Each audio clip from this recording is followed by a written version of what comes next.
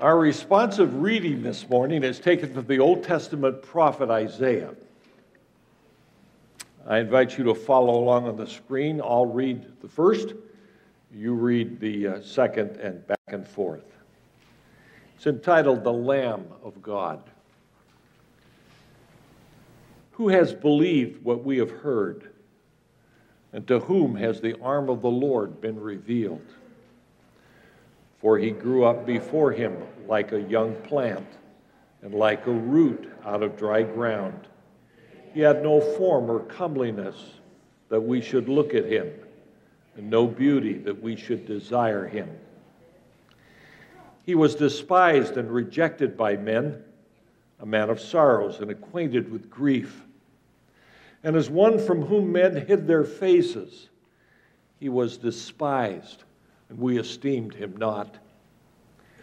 Surely he has borne our griefs and carried our sorrows. Yet we esteemed him stricken, smitten by God, and afflicted.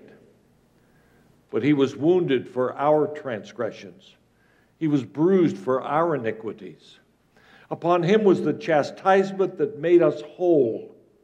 And with his stripes, we are healed. All we like sheep have gone astray. We have turned every one to his own way, and the Lord has laid on him the iniquity of us all.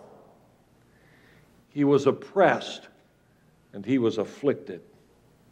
Yet he opened not his mouth. Like a lamb that is led to the slaughter, and like a sheep that before its shears is dumb, so he opened not his mouth. By oppression and judgment he was taken away. And as for his generation, who considered that he was cut off out of the land of the living, stricken for the transgression of my people? Yet it was the will of the Lord to bruise him.